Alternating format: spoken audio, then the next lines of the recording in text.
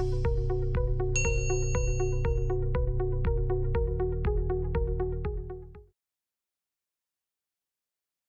everyone, welcome to Simplilearn. Today we will learn how to create heat maps in Excel.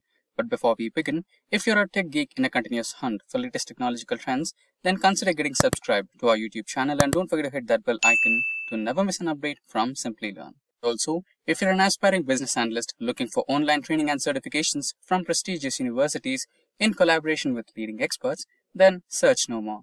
Simplilearn's postgraduate program in business analysis from Purdue University in collaboration with Amazon, Google, and Microsoft should be your right choice. For more details, use the link in the description box below. With that in mind, let's get started.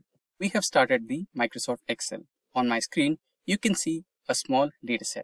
The dataset is about students and their marks in the 6 semesters. Right, now we should be creating a new heat map to describe their rankings. Now, to create a heat map, the procedure is really simple. Just Ctrl A, select the entire data, go to the Home tab, and there you can see the Styles group. And in the Styles group, click on the conditional formatting. Now, out of all the options, go to the color scales. And when you open the color scales, you can see some types of maps. Select the green, yellow, red scale map, which should show green for highest, yellow for mediate, and red for low. Right? This is how you create a heat map. Just select the first option. And there you go. The heat map has been successfully generated. The green colored cells indicate the highest marks. Orange and yellow color indicate the intermediate marks or the average marks. And the red color indicates the lowest marks. That's how you create heat maps in Excel. We have reached the end of this session on how to create heat maps in Excel. But before we end the video, let's take a minute to hear it from our learners about their success story after graduating from the Business Analyst Postgraduate Program by Simplilearn from Purdue University in collaboration with Amazon, Google, and Microsoft. I have always been passionate about learning new things and improving my teaching skills.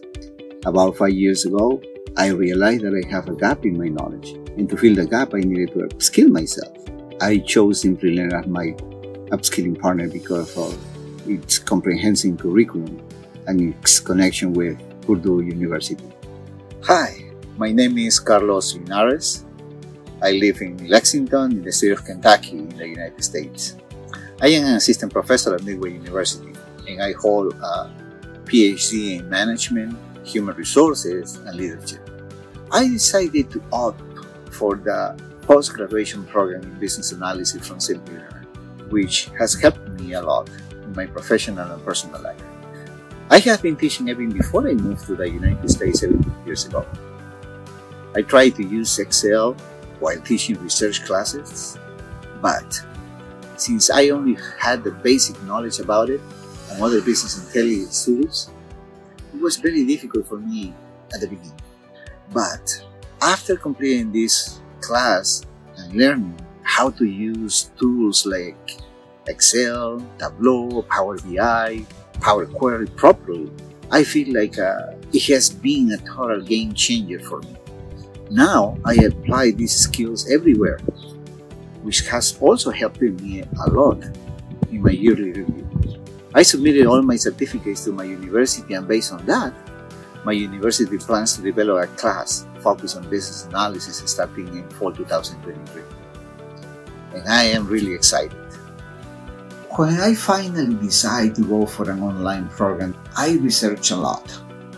And finally, I chose Simplilearn. And I must say it has been a wonderful experience.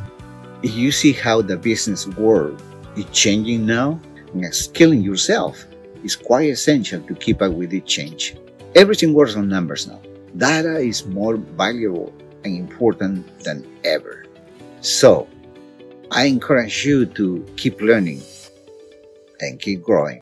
And with that, we have come to an end of this session on how to create heat maps. If you have any queries regarding any of the topics covered in this session, or if you require the resources like PPT and dataset that we used in this session, please feel free to let us know in the comment section below, and our team of experts will be more than happy to resolve all your queries at the earliest. Until next time, thank you, stay safe, keep learning, and get ahead.